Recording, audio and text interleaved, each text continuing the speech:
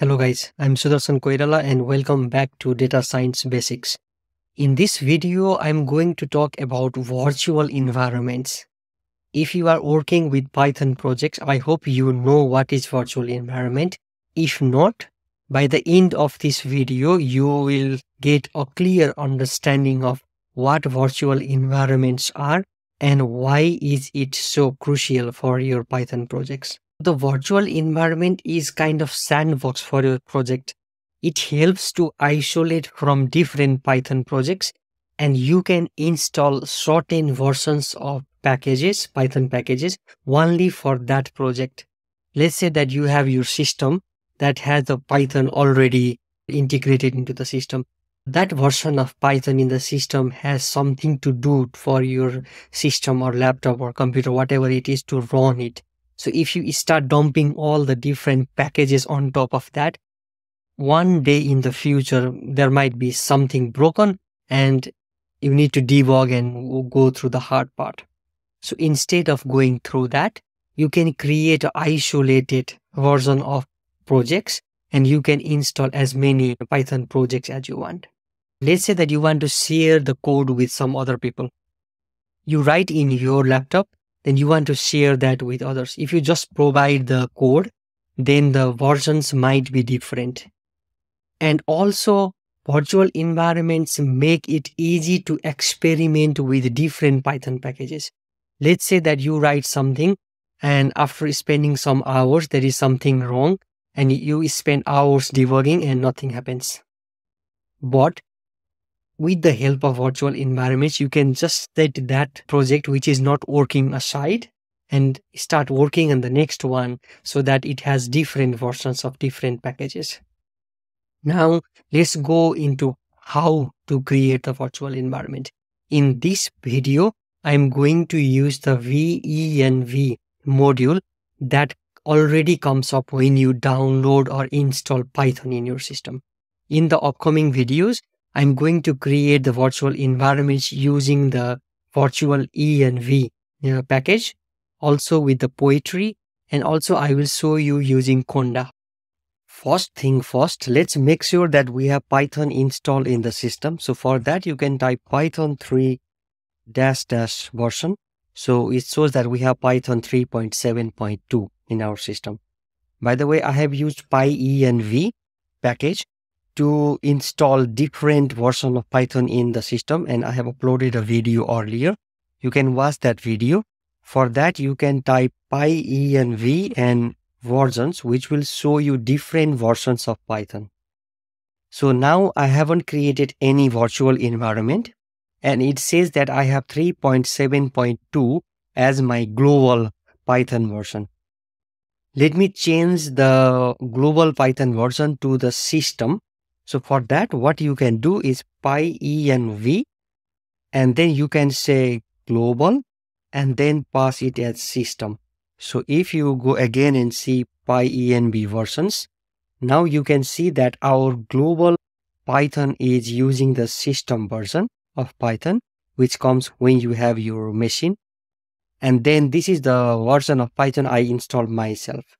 Now let's go and see how virtual environments are created. I have now created two different terminals to demonstrate. Terminal 1 and terminal 2 are the same for now. If I do pip and then if I do list, it will show all the packages installed.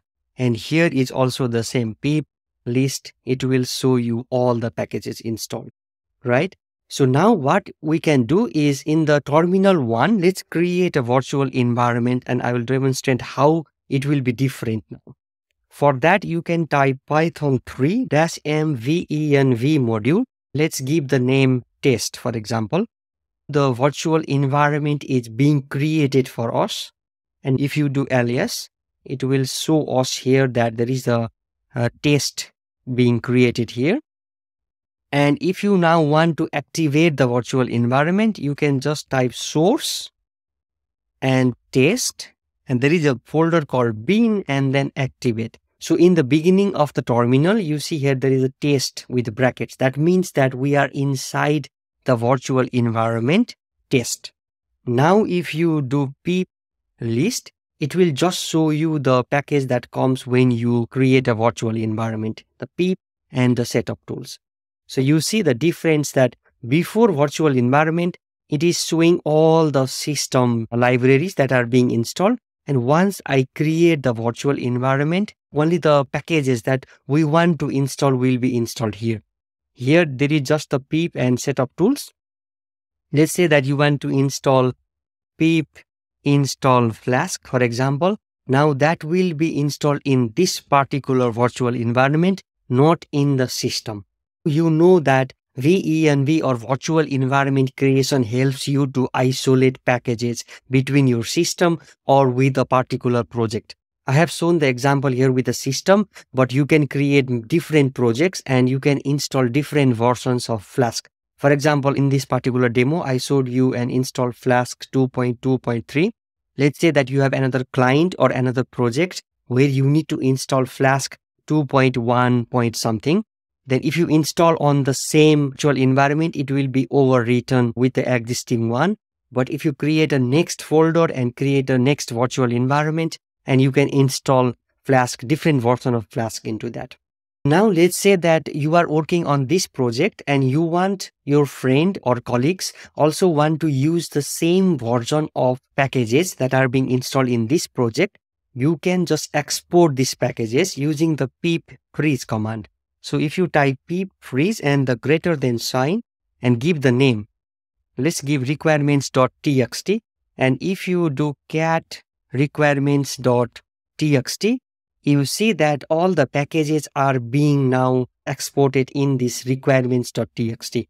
Now you can send this requirement.txt file, or you can upload with your code this requirements.txt, and your friend can clone this or can take this project in his particular computer and first create the virtual environment and install the particular versions in their system. And for installing, they can do pip install -r and the requirements.txt. This will install all the packages that are inside the requirements.txt. If I type this, it will show that, okay, it's already satisfied because I'm inside that particular folder. Let's say that you want to deactivate the virtual environment.